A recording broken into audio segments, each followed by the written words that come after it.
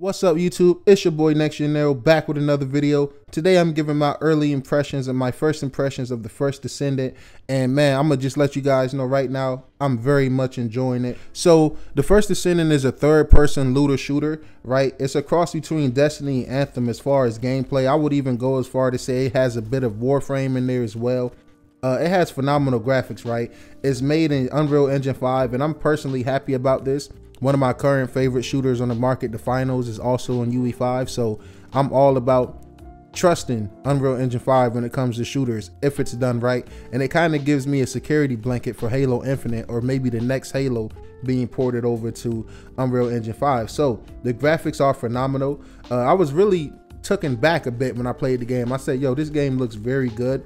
I don't know which resolutions it's running at. I'm not Digital Foundry, but to my eye on my display, playing on my Series X in performance mode, it looks very good. I did have a few performance hiccups here and there whenever you're in the main hub section, right?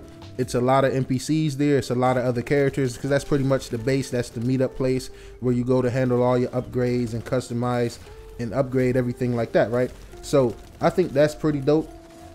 I think the game is really unique. And I hope eventually they add PvP, but for right now it's PvE, and I really like that, man. I had fun. The gunplay feels really good. It sounds good. The movement is very, very fluid, and I think that's what caught me off guard the most, right? Because you got a game that looks so good, in my opinion, and then you add on crispy gunplay and very great movement as well. I love the grapple to help people, you know, move around a bit. Now it's not a really great grapple, you know what I'm saying? If you ever play Apex Legends, don't expect to be grappling around like Pathfinder, because you're not going to get that here. But it is a very solid grapple. You know, you can grapple the enemies, you can grapple the ledges, you know, you can grapple the people and melee them. So I think that's very dope.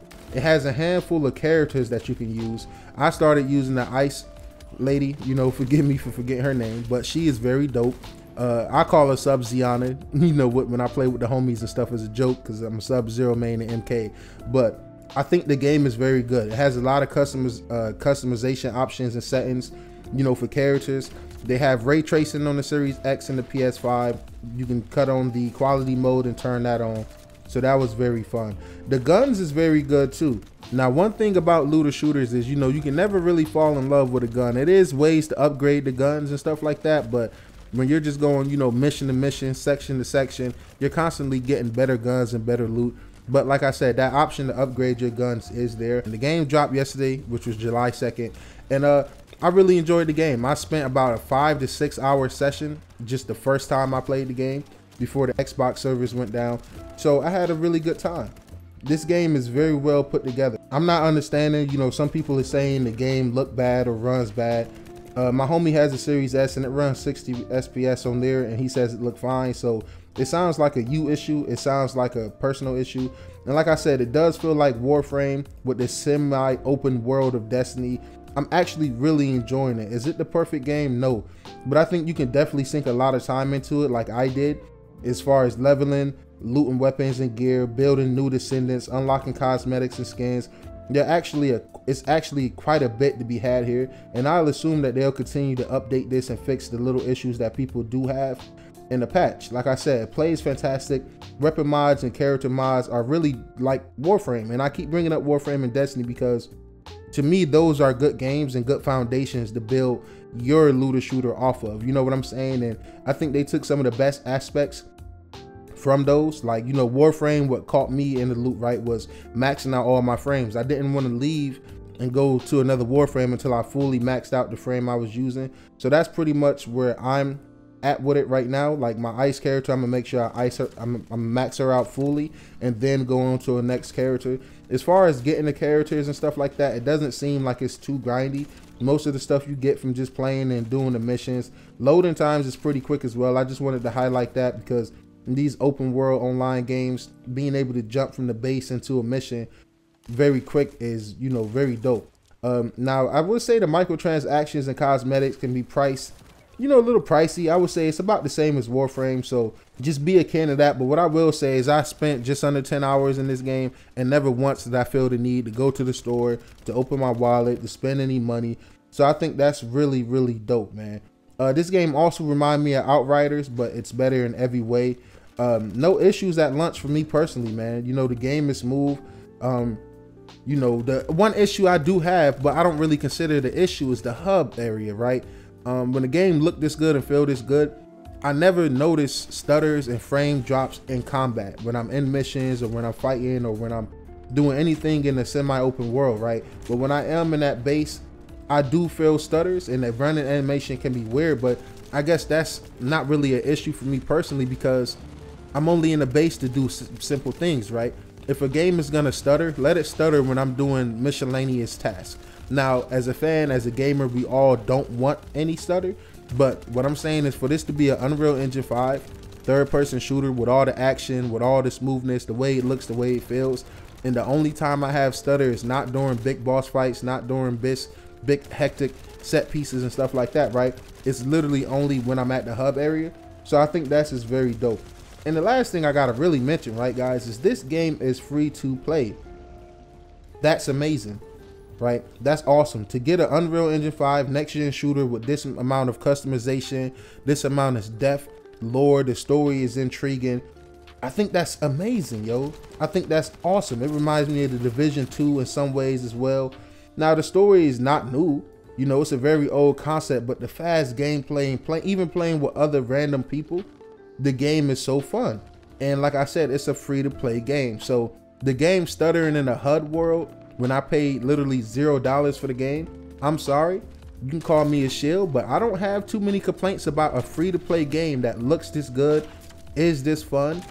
Yes, the cosmetics can be pricey, but like I said, it's a free-to-play game, just like Warframe. They have to make their money somewhere.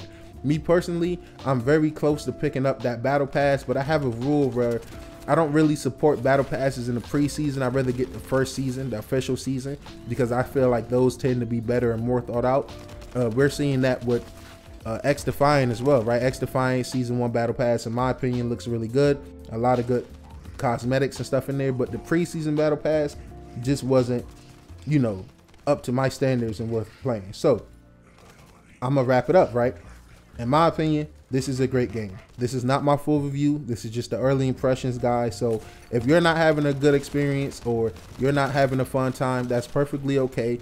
Not every game is perfect. Not every game is for everyone, but I will say it's a great game in regards to it being free to play. It's cross-platform, it's cross-progressive. You can play solo in private, or you can play multiplayer in public on every single mission. It's a lots of characters to meet and talk to. It's a lot of dialogue, which some of you guys is probably gonna skip if you're like me. You just wanna get to the nitty-gritty of the action. But sometimes when I didn't skip, it was some very dope conversations and lore to be heard and had, right? So, free to play. If you in there, let me know. And if you don't like it, it's easy. Uninstall. It's that simple. It's very fun. I think it's worth getting a try. I can see it giving Warframe and Destiny a run for its money. People just need to break the hold from some of those other games. And this is a great substitute for those games. I'm not a huge Destiny fan or player, but I do love Warframe. I do love the Division 2, and I can see this game really giving it a run for its money. It's a lot of people complaining. It's a lot of people bitching and having their crybaby moments. Yo, you can't please everybody. It's been your boy NextGenNeros. Make sure you subscribe to this channel. I absolutely love all of our supporters. Make sure you check out our podcast every single Saturday at 7 p.m. Eastern with me, the legendary Red Dead Panda, my guy Rhetri, every Saturday at 7, aim down sights on the Game Pass Daily channel. Guys, I appreciate all the support. Make sure you like this video. I got plenty of more content coming. Rhetri had plenty of content, Panda as well. The podcast is thriving.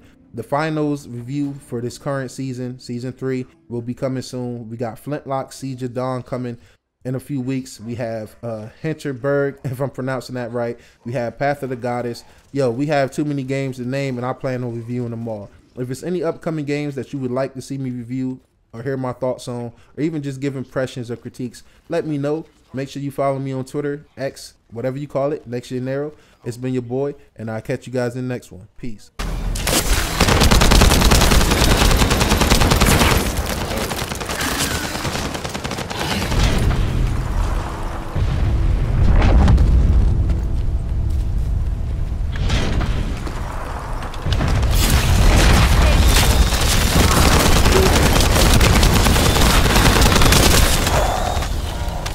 But, Descendant, do you copy? We've received a sitrep from Kingston. How the hell did this happen? Do my staff still think this is a... Descendant, they're aiming for the emergency communicator. You have to hurry.